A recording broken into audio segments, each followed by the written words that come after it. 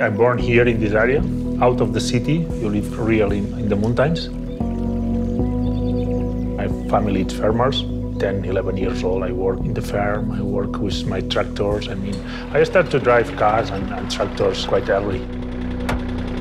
I love it, driving.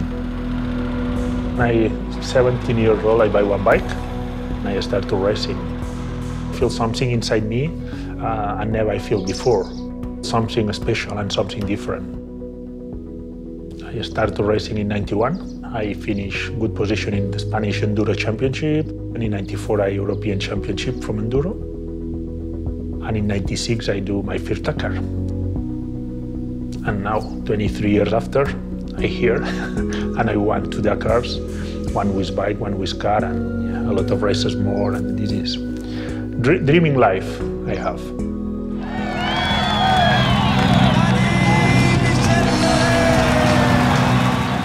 It's not easy to be a bike pilot, then change to car and win the Dakar again. It's just 3 people in the history that did it until now. With the motorcycle, you are alone. You follow the route book, you follow the GPS, and you drive. And this has helped a lot my change to the car. When he was riding bikes, it was easier to train because you can have a bike at home. But now with the car, he doesn't have a car at home. When he trains, it's because he's racing or he's doing test days, and the rest of the year, he's training physical.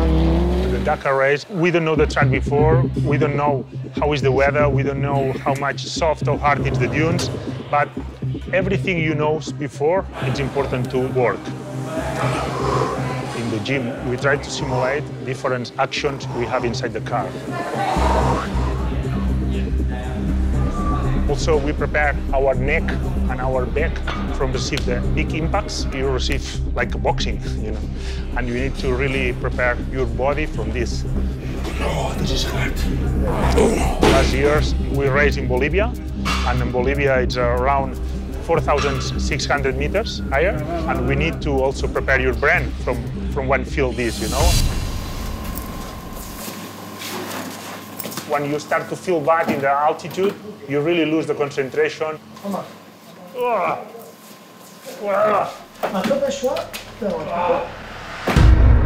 Esta noche filmarem el moment està inside the box. We simulate the temperature, we simulate claustrophobia you feel inside the car.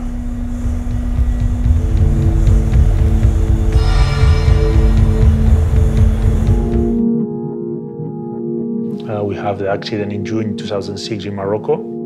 This is one of the worst moments in my life. Not only the professional, also the personal life, you know. The stupid, really stupid accident. I asked my co-pilot if it's okay, and he broke the neck, you know, and this is so hard this is also from his life. I mean, it's an amazing guy, you know. He helped me a lot when I jumped the bikes to the cars. The funny guy, the nice guy. And yet we lose Henri Magny in this area in Morocco, and I really sad from him, from his family, you know. And you feel a lot of culpability, you know. I really sad from the quality, the human quality of this guy, you know. It's someone really, really amazing. And my son have 2 names, Marc and Henri, to me to remember than Henri.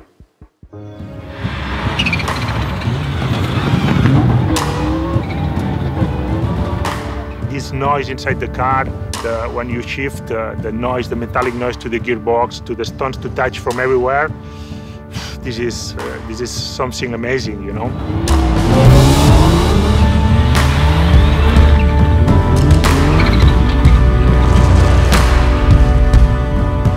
I'm 46 years old, but last year Carlos Sainz won was 55 years old. I have minimum 10 years more in front of me if I like it, if I continue to feel this same passion. He loves fighting and he will miss it the day he stops racing, yeah.